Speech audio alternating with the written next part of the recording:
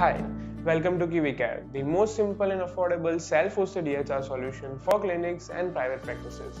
KiviCare has online payment option and there are three different gateways for the payment. The first one is PayPal integration, then WooCommerce supported payment gateway, and the final is offline payment. So in this video, we will see how to set up WooCommerce payment gateway and use it for online payment.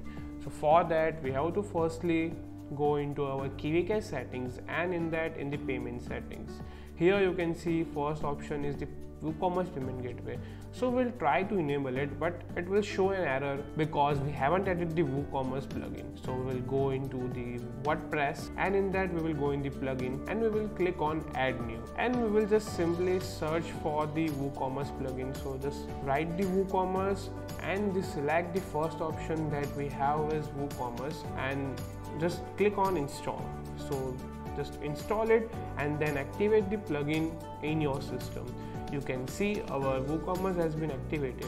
Now let's go back and add in one more plugin, which is the Razorpay. So you have to add a payment option which supports the WooCommerce. So we are using the Razorpay for the WooCommerce. So just search the Razorpay and click on install for this plugin and then activate that plugin in your system. Now you can see that WooCommerce has been added. So let's go to our KiviCare settings and enable the WooCommerce. Now you can see that we can easily enable our WooCommerce in KiviCare. Now we have to do some settings to start the payment. So we'll go into our WordPress dashboard, and in the WooCommerce we will go into the settings, and then we will go into the payment option and we will enable this Razorpay option from here, and we will click on manage. Here you have to first set up your Razorpay to start the WooCommerce payment gateway. So you have to get this key ID and key secret from the Razorpay website. We are not showing that right now because you will be aware how to do that. You can just follow the instruction and get this ID, and you can just copy paste them here, and you can just click on save changes, and you can just save the WooCommerce settings, and your WooCommerce will be ready to pay online. Now let's see how to do them. So we'll go into our appointment widget. So now we will just quickly book an appointment. If you don't know how to use this appointment booking, you can just check out our video.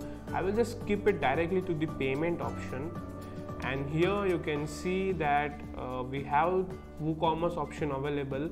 In the settings we have three different options, that is WooCommerce, PayPal and local payment, and that three options can be seen on that payment page. You can select any of them that you want to use for the payment.